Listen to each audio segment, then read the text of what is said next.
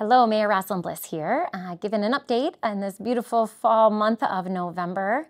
A few things happening here at City Hall. Last week, the City Commission had a very busy Commission Day. A couple of things important on our agenda that we reviewed and talked about. One, we moved forward with an RFP, so that's a request for proposals for a solar array on our Butterworth Landfill. This has been a topic of conversation and a project that we've looked at for about a decade now.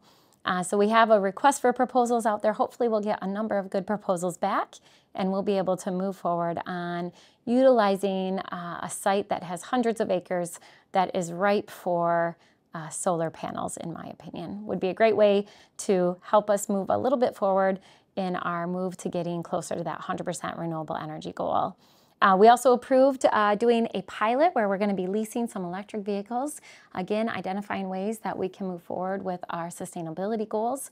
We'll measure the impact of that for about 5 years and then decide if that's the best path forward. We also had a number of community meetings last week as we continue to work on updating our master plan. Hopefully those meetings were very informative and helpful, and they're going to help us continue to really hone in on what we want in that master plan. We're hoping early next year to have a draft come before the Planning Commission and City Commission before it is finally approved. So if you're involved in that work, thank you. If you're not, please get engaged. It's a really important process. It'll set the stage as our blueprint for land use for the next 10 to 20 years. So I encourage you to get involved in that work. A couple other things as we move into the holiday season.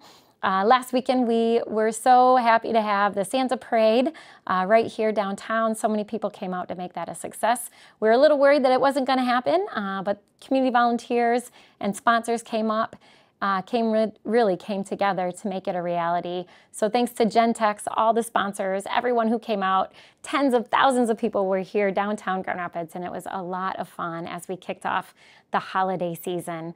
We also saw the opening last week of the Christmas market. This is a brand new holiday gathering and event at the downtown market.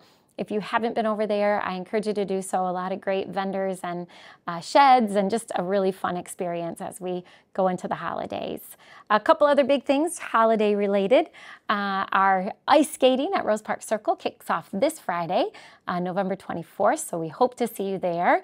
And then the following day is Small Business Saturday. So as we go into the holiday season, I'm going to ask you to join me to support some of our amazing small businesses, locally owned businesses. It's a way to not only support our friends and neighbors, but really to keep our local economy strong and keep those dollars circulating right here in our own economy, which is really important. And then there's lots of wonderful neighborhoods outside of downtown that have holiday shopping and a place where you can go to connect and find some great gifts. One of my favorites is Uptown Holiday Shop Hop. That's happening on December 7th. It's always fun. They have free trolley rides all throughout the neighborhood that night. Carolers, it's just really festive and fun. And then last, as I close, going into Thanksgiving, I just want to wish you a very happy Thanksgiving. I hope you find time to pause, relax, and really think about all that there is to be grateful for.